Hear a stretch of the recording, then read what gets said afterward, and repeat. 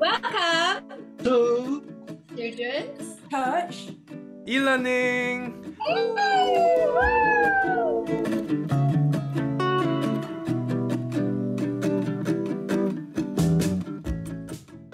Okay, hello children. It's time for praise and worship, as all of you know. So encourage all of you to get up from your seat, find some space in your house, and let's get ready to praise God.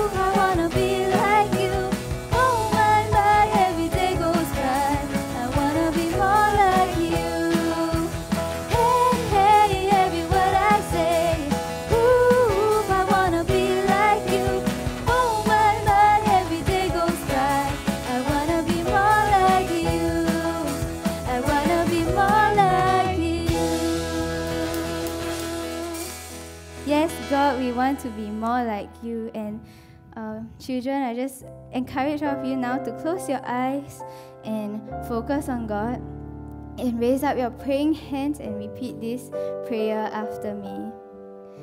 Dear Lord, thank you that I can worship you today.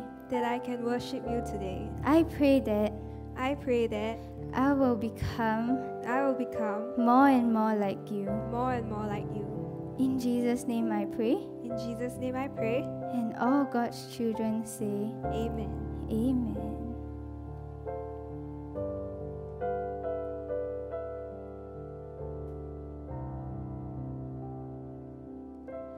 Change my heart, oh God.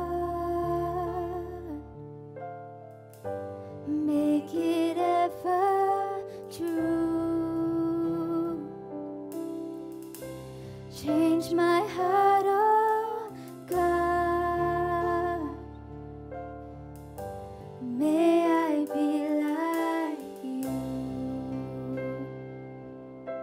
are the potter.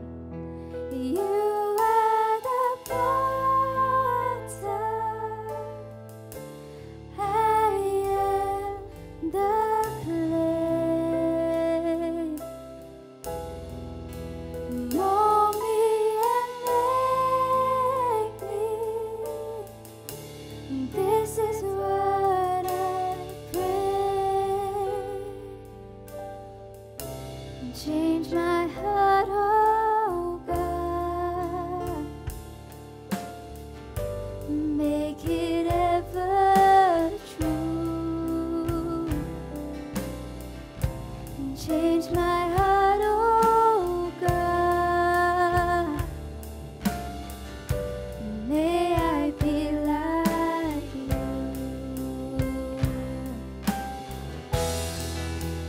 You are the potter. I am the clay. Mold me and make me. This is what I pray. Change my heart, oh God. Make it ever true. Change my heart, oh God. May I be like you. May I be like you.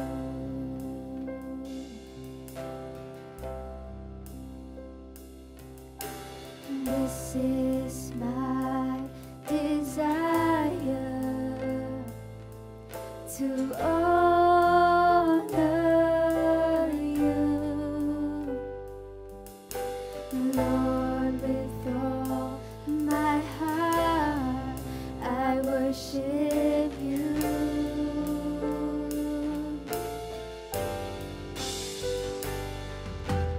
All I have within me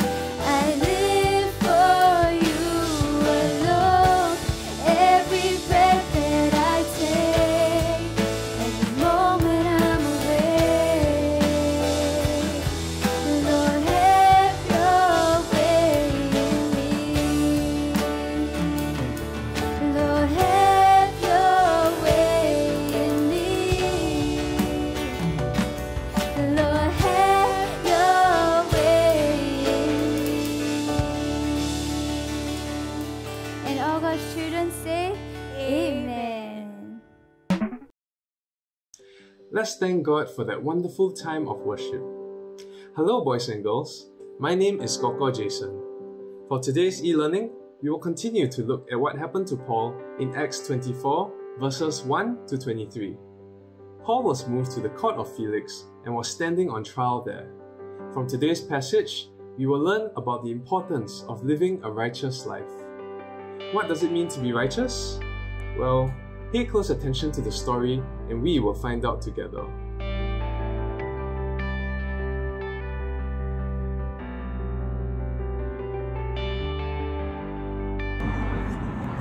Order! Order in the court. I am Felix, and I am the governor that judges this court. Bring the next case. Your Honor, my name is Joan. This is my neighbor Tabitha, who is planting her seeds in the land that I bought. Please help me. No, I didn't do that. That is my land. She's lying, Judge.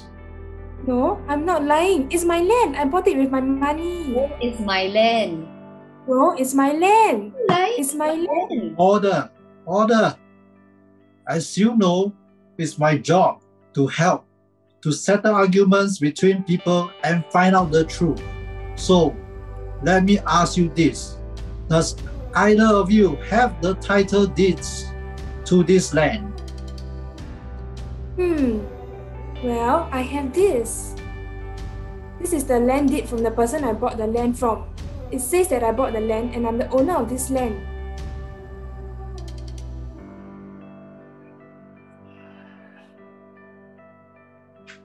I have received proof.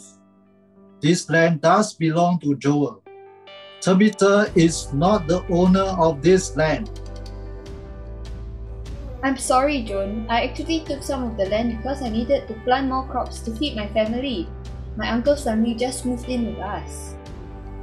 Oh, that's why. You know what? I can share a part of the land with you so that both of us can use it. Thank you, thank you.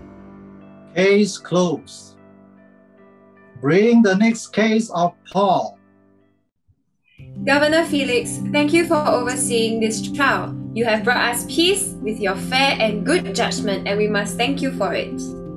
You are welcome. It's my job to be fair and look at all the proof before making the right judgment. A court is where people come to find fair and right judgment for their cases. And we have come for your fair judgment of Paul, who is the leader of the cult of Jesus. He has been stirring up trouble within the Jews, and he's been trying to make the temple of God unclean when we arrested him.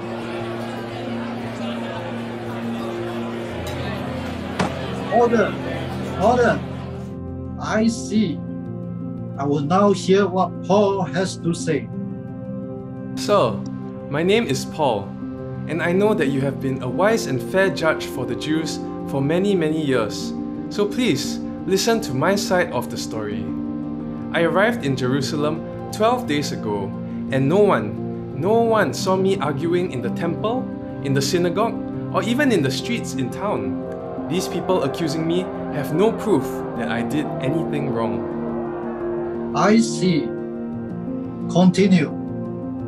Yes, and I follow the teachings and the Son of God, Jesus, but my accusers call him a cult. Actually, that's not true. I worship the same God as all these people, and I try to do the right things to honor God and His people. To show honor to God, I came back to Jerusalem so that I can offer sacrifices and perform a purification ritual. Look, let me show you the proof that I'm doing all these things and that I mean no harm to anybody. I even shave bald. Because this is part of the purification ritual. So this shows that I didn't stir up any trouble at all, and it was the Jews who accused me at the temple, and they should be here to say something if they have anything to say against me. Your Honor, I have done nothing wrong.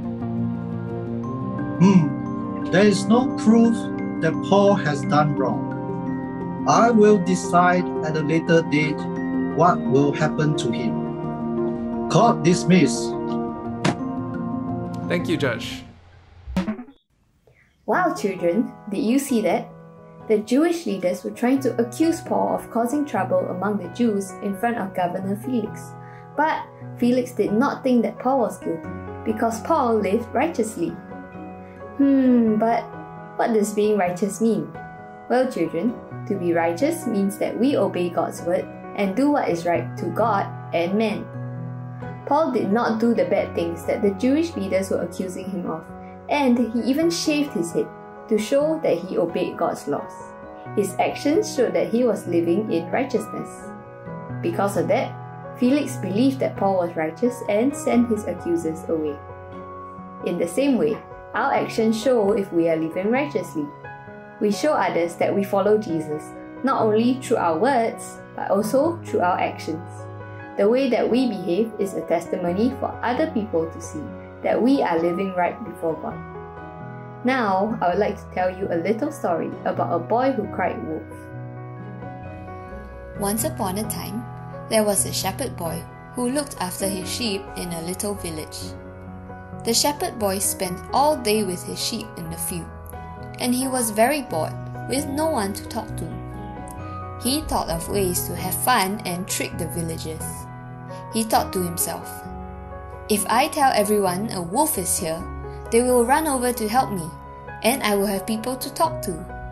So he stood up in the field and shouted loudly, "Wolf! Wolf!" The villagers heard the shepherd boy and rushed over to help him. But when they got there, they found the shepherd boy rolling on the field and laughing at how he tricked them. A few days later, the shepherd boy did this again. "Wolf! Wolf!" he shouted. When the villagers ran over and found out that they had been tricked again, they were upset with the shepherd boy. One evening, as the sun was starting to set, a big, hungry wolf appeared from the forest. Shocked, the shepherd boy jumped up and ran towards the village, shouting, "Wolf! Wolf!" The villagers said to each other, "The shepherd boy must be trying to trick us again." No one ran over this time to help him, and sadly, the shepherd boy lost one of his sheep. So you see, children, if the shepherd boy did not try to trick the villagers, they would have helped him and he wouldn't have lost a sheep to the wolf. This is also true in our lives. When we live righteously and do the right thing, people will believe what we say. Our actions are a testimony for God. Wow, thanks Teacher Songling. That was such an interesting story, right? Now I know why it's so important for us to be righteous. Not only do we please God by being righteous, but also our actions will be remembered by the people around us. By having said that, how do I know what's the right thing to do? Well, one thing we must do is read what the Bible tells us. John 3 verse 20 to 21 says this, "Everyone who does evil hates the light. He will not come to the light because it will show the evil things that he has done. But he who follows the true way comes to the light. Then the light will show the things that he has done were done through God." So what does that mean? It means that if you are doing the right thing, you won't mind even if the whole world knows about it. On the other hand, if you are doing the wrong thing, if you are doing something that's evil, you'll be scared all the time because you're always worried. What if someone finds out what I'm doing? So if you don't know what to do, you can try this special test. It's called the sunlight test. And it's very, very simple. Before you do anything, you just need to ask yourself this question. What would I do if my actions would end up on the newspaper tomorrow morning? So what would I do if whatever I do now just ends up on the news? Well, in other words, we are asking ourselves, how would you feel if everyone knew what you were doing? Let's see how this test works. Oh my gosh, children, today has been such a long day and I have so much homework to complete. I have English, Math, Science, and even Chinese homework left to do. That's so much, and I really don't feel like doing it.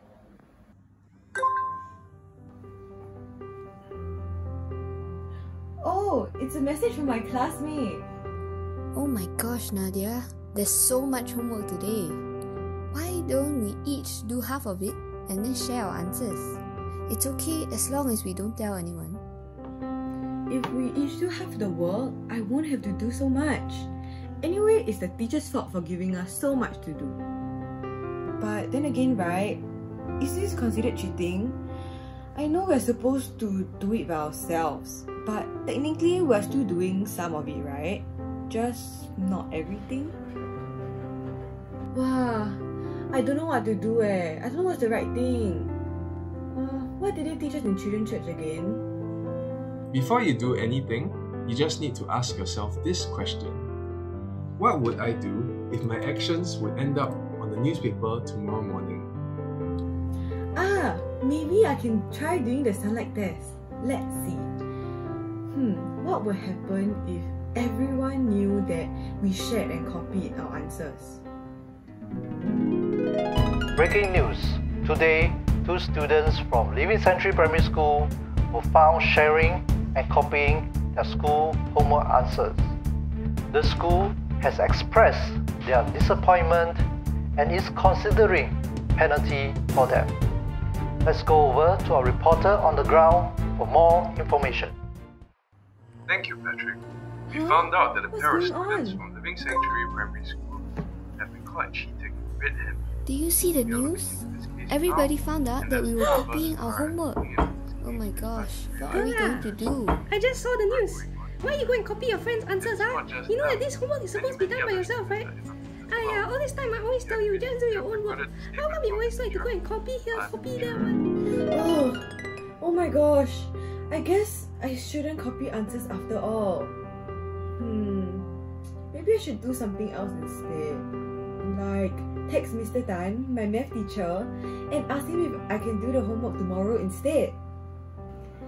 Dear Mr. Tan, today we got a lot of homework from our other teachers too, and it is too much for us to finish it in one day. Can we do it tomorrow instead? Sincerely, Nadia. And send. Oh, he already replied. Let's see what he says. Dear Nadia, I didn't know that you all had so much work from other classes.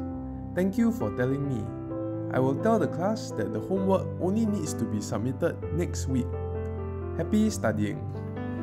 That's great. Now I don't have too much to do, and I also won't be doing anything wrong. God always provides a way. On to our next news. LSBC Children's Church has just held 2 online camps over the last 2 weekends. The camps went well and the children got ready to go and live as children of God. We thank God for the fun and meaningful time online. Here's our last breaking news. Children who watch this video and complete the online worksheet either during Zoom class or on their own will be awarded with 4 gift shop stamps. This is newcaster Patrick.